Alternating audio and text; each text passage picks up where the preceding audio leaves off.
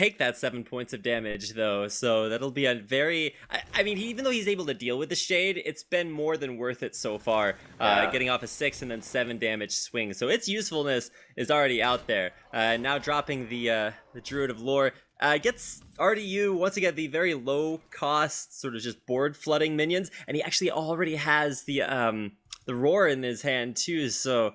That is a lot of damage going to be coming Trump's way if he can't clear it. Yeah, so this is a really tough spot here. If he beat GH, he only has 2 more mana this turn.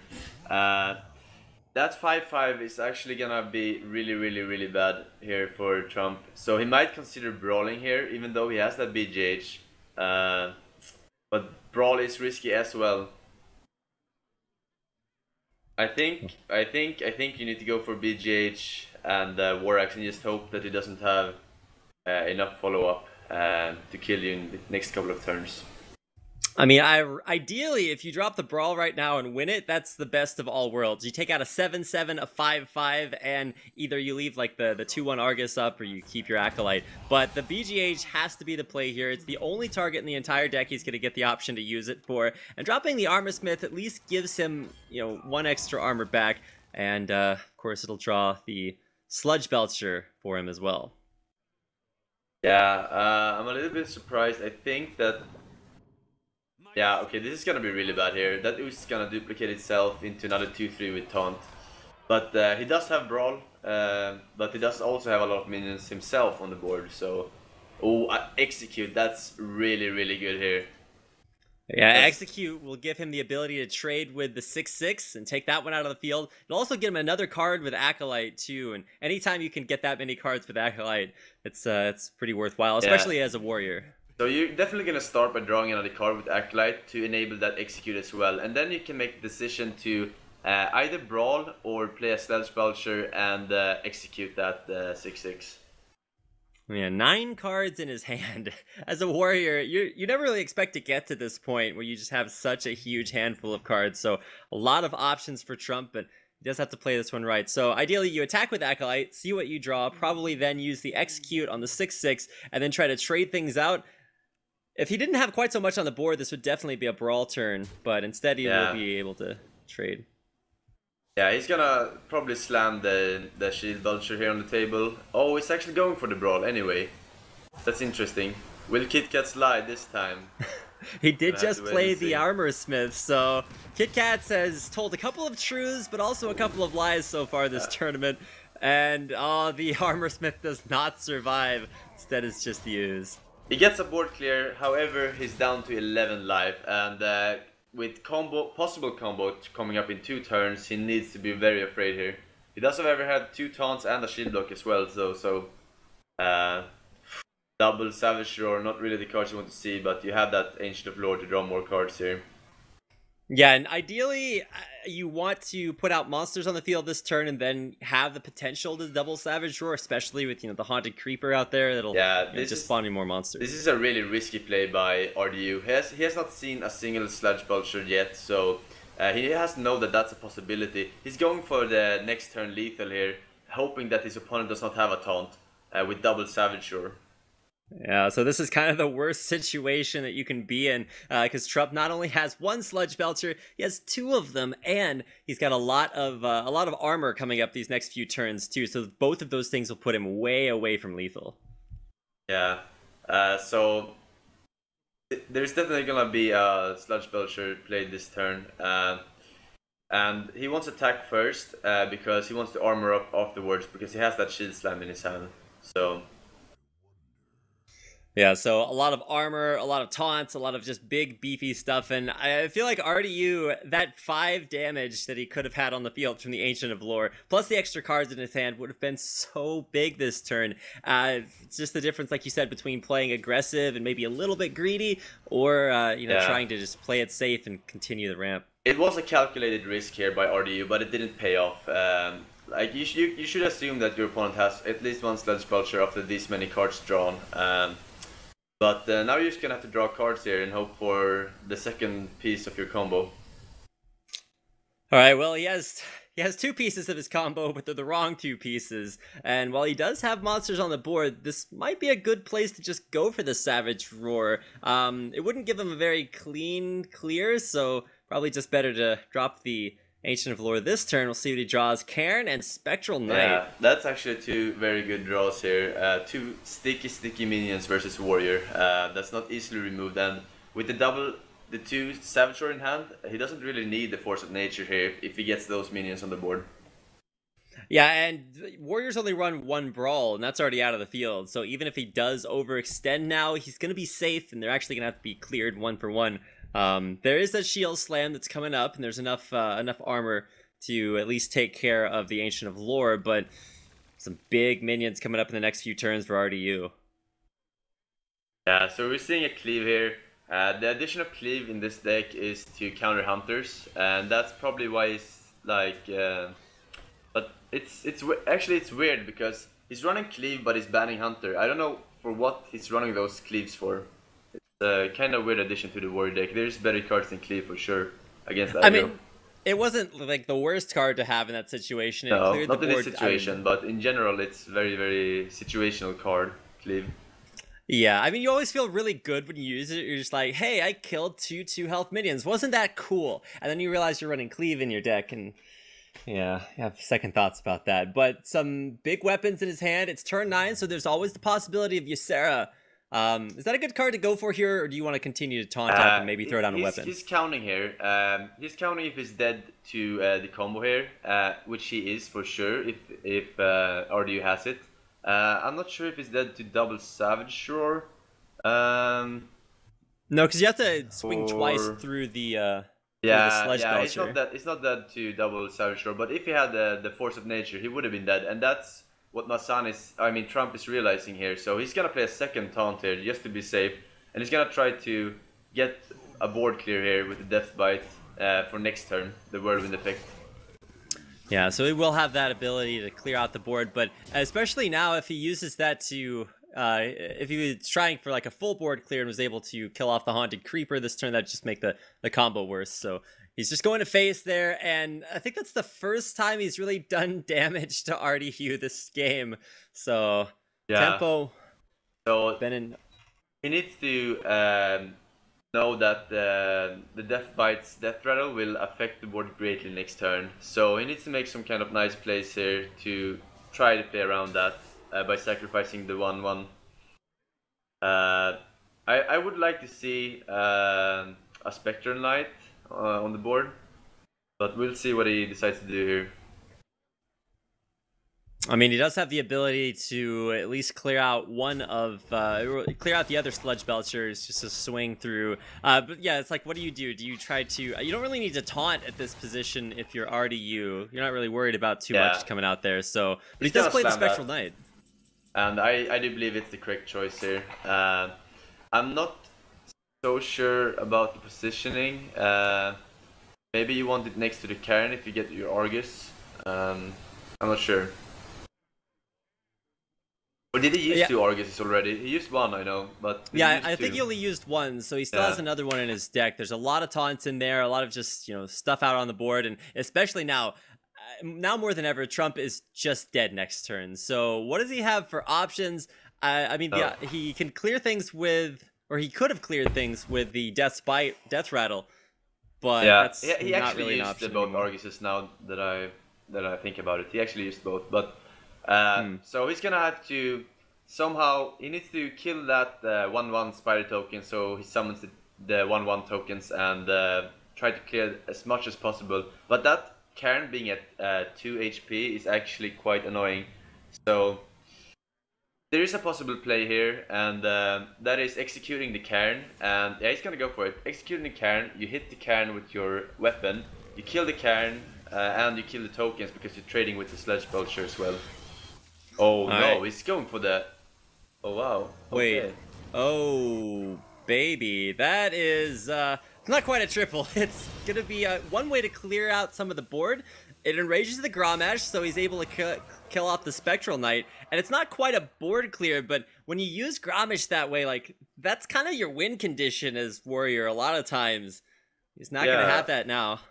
I would much rather have him like.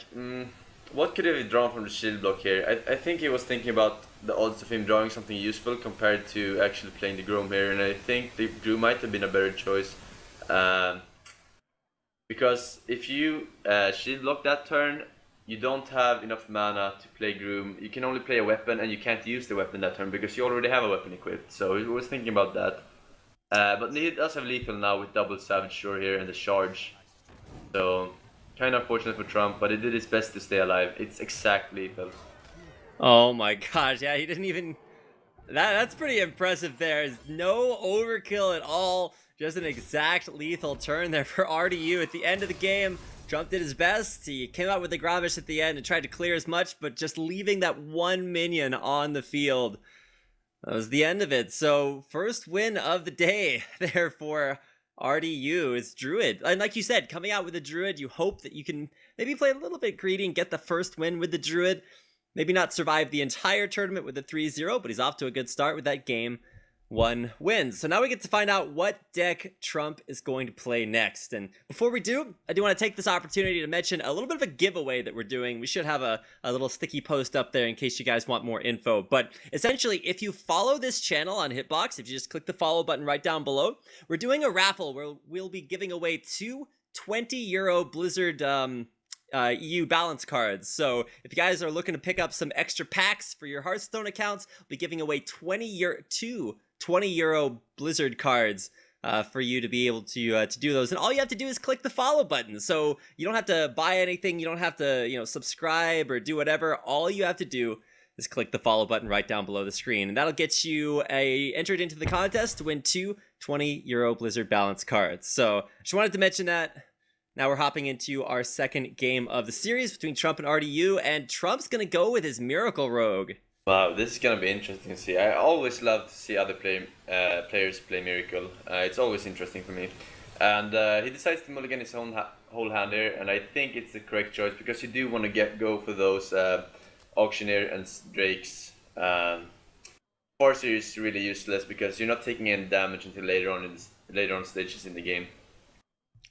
Yeah, and specifically to the Druid deck that RDU is playing, he's not playing like the big taunt wall Kel'Thuzad style of Druid. He's not even really playing like a rampy style Druid because there is so much early game to his deck. It's more of like a token style, but you mentioned the exact style earlier on. This is how does this work out for Miracle Rogue? Because I feel like Miracle Rogue is like always a decent deck to play into most things, but specifically into the deck RDU is playing. Yeah, so he has the double Defender of Argus here, which is a problem for Miracle Rogue, since they only have a limited number of saps. He's also running the Druid of the Claws, and he's running Spectral Knights. If Spectral Knights actually gets taunted by an Argus, it's gonna be so hard for Trump to remove that. And I think that's why he decided to keep the Blade Flurry, because that's one of the only ways you can remove Spectral Knight efficiently. Yeah, so keeping the Blade Flurry, he would have needed to also have the some way to use that, but that would be much later on in the game. So at least for right now, he's got an early Van Cleef. I guess that doesn't help him too much. It does have at least that the backstab in hand. He'll go ahead and use it. I'm actually very, very surprised by that play. When you have a Van Cleef in your hand, you don't want to waste your backstab like that. You could just have waited one turn and done the same thing and get a 4/4 Van Cleef on the table. That was a really weird play, actually. I guess he's thinking about using the early weapon effectively to clear the Harvest Golem, but he's just going to be facing another Harvest Golem. Now where's your backstab? Yeah, I mean, he could have had a 4/4 Van Cleef this turn to apply counter pressure, but now that's not a possibility. So he's going to wait until turn 4 to poison and make a 4/4 Van Cleef instead. I mean, Trump does have the Deadly Venom with the Blade Flurry in his hand, so that's good, and it'll be able to clear the Shade if that's the way he wants to deal with it. This is another reason why I think he kept the Blade Flurry, because you can deal with that Shade of Naxxramas before he snowballs out of control. And I think that's what he's gonna do now with the Blade Flurry and Poison, attacking the Harvest Golem.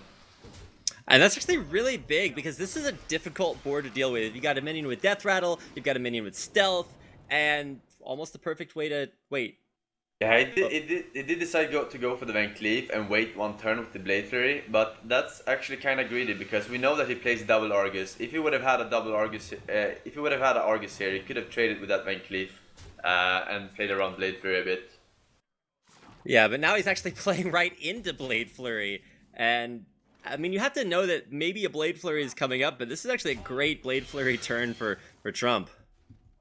Yeah, I mean, he needs a Blade Flurry here. If he gets out Savage Roar here with those so many minions, Oh it's my over. god. He's even gonna spell power it too, so this Blade Flurry is gonna be absolutely nuts.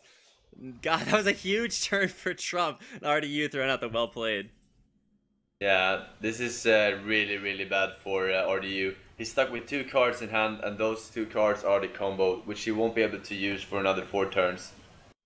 So Yeah, no this card is draw either, so he's just gonna be top decking for now. Throws out the Loatheb, and I guess that's not the worst card he could have had, given the number of spells that Trump might want to play. But he's already got so much on the board that he can just trade out with it and still be in a better position. yeah.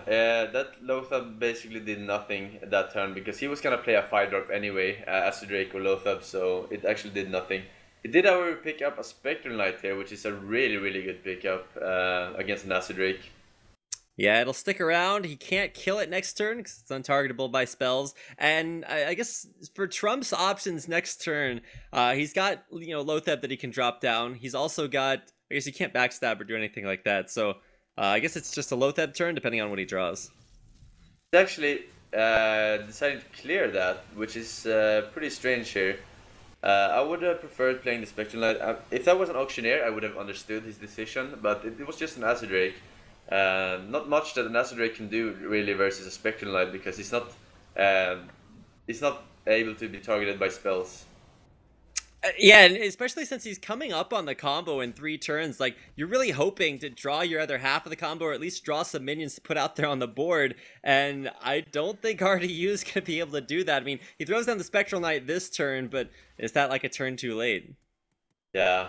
So there is still no Auctioneer in Trump's hand now, though. He picks up a Sap, which is useless because he can Sap a Spectral Knight here. Uh, he can, however, kill that Spectral Knight with the Lothab and Dagger, and then heal the Lothab back up. He could even Shadow Step the Lothab to prevent more spells being cast from RDU. But I do think just healing the Lothab up again and establishing your board control is better here. Yeah, definitely, definitely. And I mean, even though Trump is he's not playing a priest or a mage, he could definitely use some arcane intellect, figure out how to deal with this. He'll clear it out there with the weapon, but that puts him at 11 life. So if he heals the Lotheb here, and it does look like he's going to do that, he is in kill range from a lot of different things in RDU's hand. Yeah, so see here, how many damage? Oh my god. Uh, Did he's he getting just... so no, he's getting so close to lethal right now. It's not lethal just yet. He needs to get him a little bit lower. But Trump is not really super afraid of the combo here now that he's seen the first piece of the combo being wasted on an Acid Drake. So he's feeling confident healing the Lothab there instead of himself. All right, well, he's I think he's 3, yeah, he's 3 damage off lethal right now. This is the but... play that I was thinking about. You put your opponent in lethal range for next turn, but he needs to realize this. Trump needs to realize that RDU has lethal, otherwise he would never do that. So he needs to Shadow Step his Farseer here to stay alive. And shivving the 2-4 here and trading with the Farseer into Shadow Stepping it and healing yourself is the only play that's good here. Yeah, and it'll continue to keep Trump out of lethal just one more turn. But, oh, he picks up another. That's actually huge. Oh my god, because now he doesn't have to Shadow Step that. He can save that. I think he's gonna Shadow Step the Lothab here, actually. And no, he's Shadow Stepping his Farseer. He's really afraid here. I do not understand why, because he picked up a second Farseer. Yeah, and so that means that you can't... and the Lothab really protects him as much as gaining extra health protects him too, because it keeps him away from the combo. So let's see here. He needs to pick up another piece of the combo. If he top decks Force of Nature here, he wins. Yeah, exactly. And there's actually a lot that he could top deck here too. He won't be able to. See, oh that's my why god. It wouldn't be able to be played if he Shadow Step this Lothab. Oh, he's actually not gonna swipe the Lothab. He's just going face here. Interesting. He has lead the next turn with that play.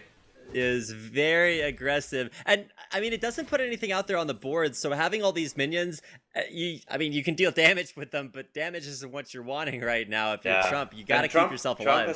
Trump can do nothing here. He's actually dead. He can't shadow step anything. If he would have shadow stepped that Lothab, he wouldn't be swiped that turn, and it might have saved him. But then he would have 3 less health. So yeah.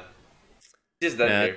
Trump is pretty dead. Like you said, the Lothab didn't stop anything from being played last turn, and with only 6 health, that's combo range for just about anything. And of course, we know that RDU has that in his hand. So, oh my god, he's trying desperately. Like, let me put out as much damage as I can, and it's just not enough. So RDU didn't just get 1 win with his Druid, he's gonna pick up 2 wins in a row. Throws out the well played, and there is the ancient, or Druid of the Claw, the combo, the roar, and the 6 damage right to the face, plus the, of course, hero power damage. So well played, RDU with 2 wins. All right, interesting game. Pretty back and forth. I didn't think that RDU was gonna win that actually after wasting a combo on the Nasty Drake there, but he got some good top decks and it paid off. He did, and especially with that not shadow stepping the Lothab there at the end of the game, that was maybe not a play worthy of Value Town, but even still, this is going to be where we find out if RDU's choice to ban Trump's Warlock was actually the right ban to go with, because now he has to face up against Trump's Hunter. And this is almost the same situation that he found himself in yesterday versus Alchemix. When it comes down to it, Alchemix brought out the Hunter, and just barely at the end, RDU is able to bring it back, but now Trump with a Hunter of his own. He's got the Leroy in there, he's got a lot of early options, so a almost perfect opening hand for Trump. And noteworthy to say is that this Druid is actually stronger than most Druids against Hunter because of those double Arguses and Spectral Knights. They prevent... if you get your Spectral Knight taunted in this matchup, it's kind of the same with Miracle Rogue. He can't get Hunter's Mark, he can't get kill commanded, so it's just a really beefy and sticky minion on the board. Yeah, and okay, drawing into a Leroy is not what he wants. Of course, the chicken also probably not what he wants. He got the chicken. The chicken hype. Hey, at least it's not a hungry crab though. Although I think Trump is more familiar with playing hungry crabs than a lot of players. I think the hungry crab is better than the chicken actually. You need a Houndmaster on that chicken, otherwise it's just completely useless in this matchup. On the upside though, if he does get a Houndmaster on the chicken, that's one scary chicken. But, of course, Houndmastering chicken's probably not what Trump is wanting to foresee in his future. So he goes for the tracking, and he picks the Buzzard out of all 3 of those. Do you think that was the right... I memean, he obviously needs the Buzzard as quickly as possible. You need to go for the combo versus this kind of token slash mid-range hunter, Druid. Those oozes and those spiders, they spawn so many tokens, so you want those unleashed as quickly as possible. And now, especially with Argus coming out next turn, this is what is going to give RDU such a big tempo swing. He gets taunts. They're big taunts too, and he can trade out with that spider. Oh my god, RDU. How does he get the best hand every time? This is big swing in his favor. I do believe that he needs to play the explosive trap here. He does have the coin as well, so he might consider tracking right now. But what do you really want? You want Unleash for sure, but if you track for Unleash, you can't play the Unleash combo this turn. So he's just gonna go ahead and Explosive and track next turn. Yeah, an Explosive will be very big here. It takes care of your ooze problem. It'll get rid of the taunts too. But I think it only works when you hit the heroes, so maybe still. Oh, but it picks up an Argus here. My god! And that Argus will actually keep that second ooze alive. But he's he doesn't wanna save it. He wanna play around Unleash here, and that's why he's sacrificing those. Because those would have been really weak minions if they survived, and that would have just been the end if he got Unleash on that. Yeah, really smart by RDU. He has good plays in his hand, but he's choosing not necessarily to just go for the most value, but rather to counterplay around what his opponent has. So just really smart there. He plays around Unleash, and of course, we know that Trump doesn't necessarily have that, but he will be able to track for half of it. You can tell he's digging for the hounds right now. Yeah, he needs to pick up the Animal Companion here. And hopefully he will get something like Huffer or Misha. Oh, but that's really rough because it gets rid of his second explosive trap, and versus this sort of, like you said, tokeny style of druid that RDU is playing, it's just going to be a rough few turns. Now, he can take care of the druid of the claw, so at least that's out of the picture, and the board is relatively even, but RDU has got tons of options in his hand. Yeah, and now we got a second Ooze Argus combo here, which is really, really good. So he needs that Unleash right now. And I think actually here, you need to gamble. You can't play the Savannah High main because you're dead to Savage Shore. You need to go for Buzzard and Chicken. I think so, man. It's very, very risky, but I mean, you have the coin as well. So if you get something like Timberwolf, you could keep cycling for that Unleash. But I don't know, Kev. I mean, you can't play the Savannah High main. That's man. And so once again, it comes down to the chicken to save Trump's life. If he plays that and gets the combo, the game is totally turned around. Plus, he's going to have a ton of cards in his hand, too. So he'll be able to keep playing those. And two of the cards in his hand right now are 0 mana, so he can dump those so he doesn't overdraw. So, big turn for Trump. Does he gamble for it, or is he going to go for a safer play? I think he has to play the Hunter's Mark. It's just good to get that out of your hand. He's going to see if he gets Oh, he gets the Hunger Crab. I was just saying that... Oh no, he's not gonna... Okay. I guess it's fine now because he's still alive because he Hunter's Marked that. But that Hungry Crab can actually recycle a card cheaply and in order to get that Unleash. But with that Lothar being played, there is nothing Trump can do here to stay alive for next turn. Yeah, that's exactly why you see Lothar in every single deck. If some of you are new to Hearthstone or you haven't played through Naxxramas yet, well, you should definitely go do that. And one of the reasons you'll see the Lothar played in every single deck is because of this. You have an advantage on the board and you play Lothar, it almost guarantees that there's no possible way that you can lose that advantage next turn. Especially if your opponent's so far behind. He actually got the Houndmaster here.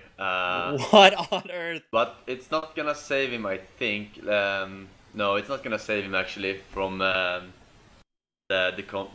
Savage Shore and Wrath.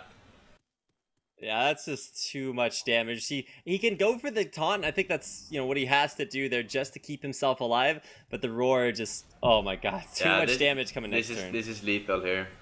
So yeah, Trump getting 3-0'd again by RDU.